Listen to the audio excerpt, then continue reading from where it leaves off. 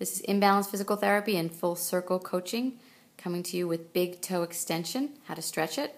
You need at least 30 degrees extension to be efficient when you're running. And so when you first wake up in the morning, what you can do is cross one leg over.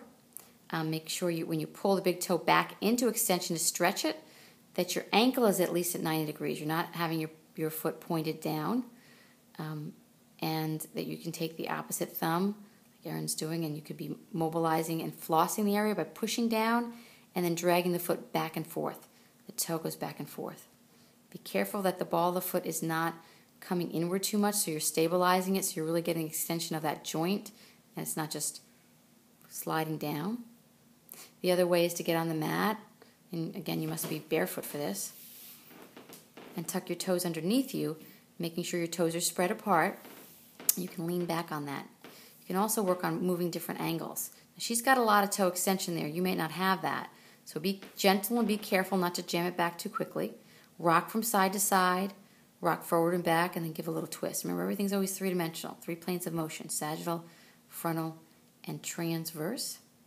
And now we're going to go into having enough motion in your soleus muscle for ankle dorsiflexion when you're running.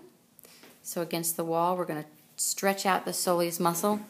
And a lot of you do this runner's calf stretch where the leg is straight. Stop doing that. You're causing some micro tears in that muscle, especially before you run. So the dynamic warm-up is for before running. Static stretching is for after running. So we're going to show you a little dynamic movement here with the knee bent to get that foot and ankle moving in the transverse plane. And then the static movement to stretch to get more motion if you're lacking motion. And if you've been analyzed during the peak performance running analysis, you know whether you need that more motion or not. So statically, she's going to stand there with the back knee's going to be bent. Right? She's going to roll her foot out a little bit, and she can place a little bit of a towel under the big toe. Just make sure you're rolling your foot out a little bit or lifting up that big toe.